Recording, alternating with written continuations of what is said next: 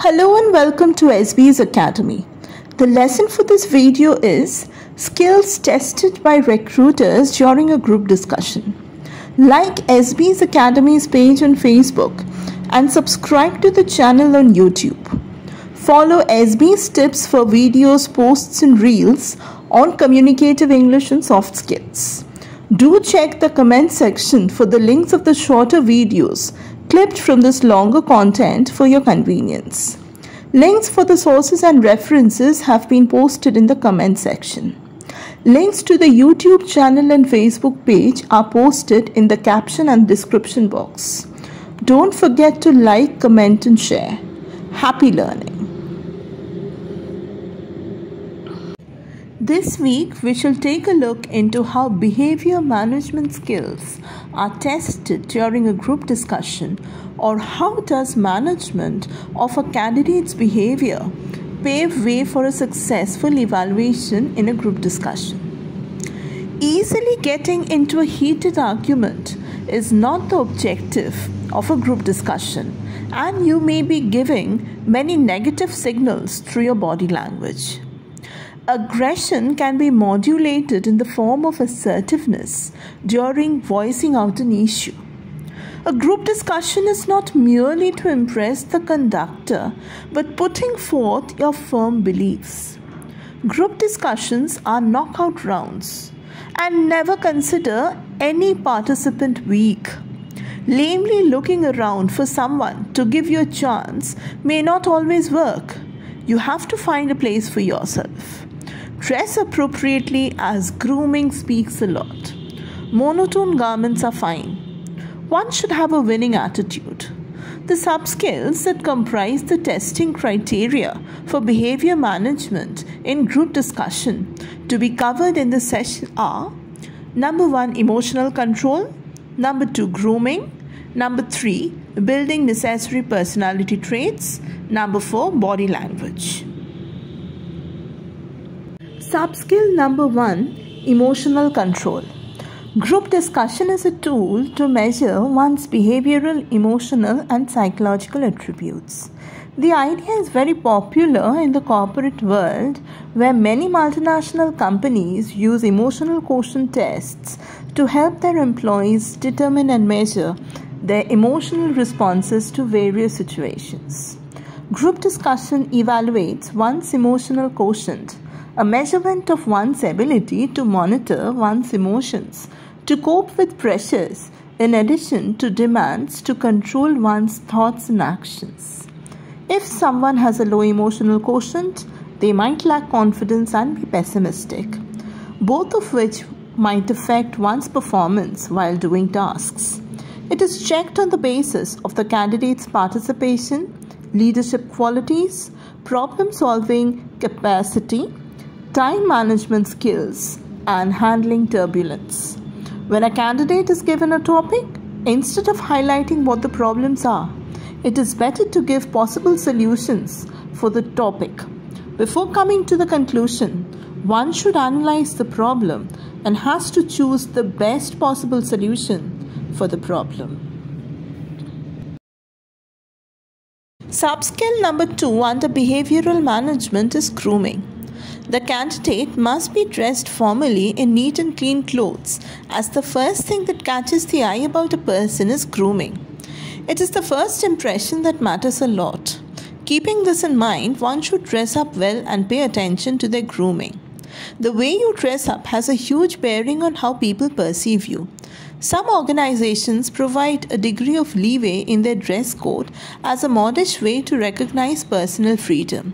If you have not been specifically communicated about the dress code, you should opt for a moderately to strict formal wear.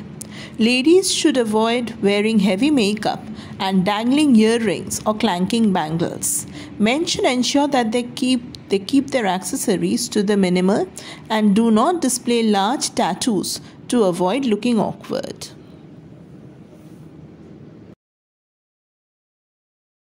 Sub-skill number 3 under behavioral management is building necessary personality traits.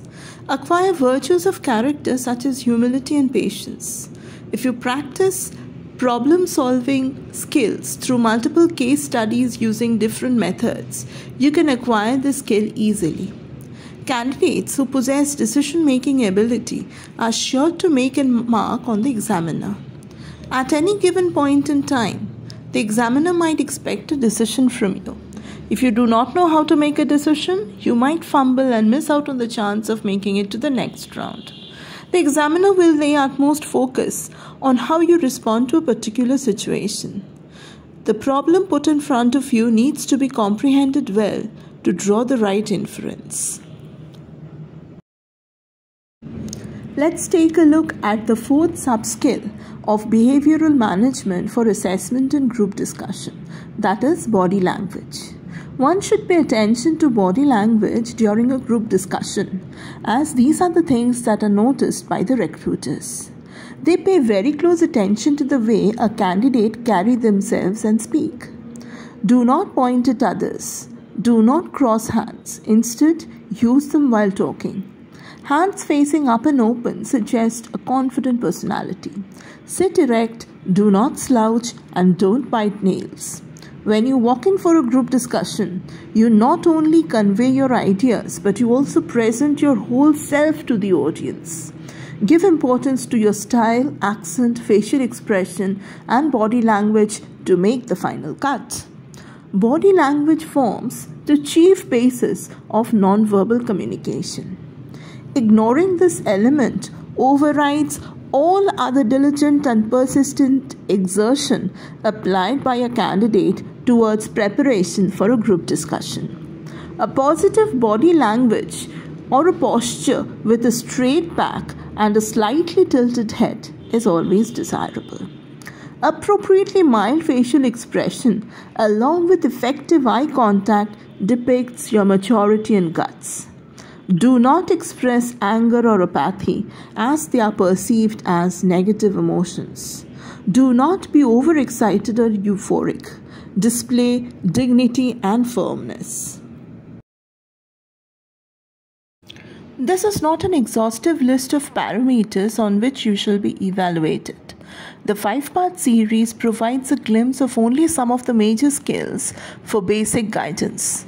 There are many other skills that you may come across during your study, and make sure to brush them up as well.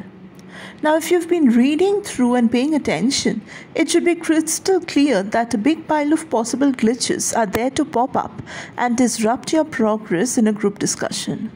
Now, instead of being skeptical and wary of preparation, you should note that most of them are interrelated and try to adjust and train yourself for the contest. Just treat them positively and regard them as possible learning points rather than blockages on your way. You are going to find that nothing is impossible in the world, and mastering a GD is only a ploy of the attitude you possess.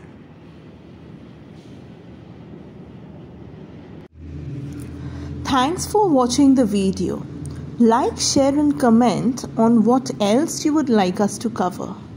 Subscribe to the channel on YouTube and follow the page on Facebook.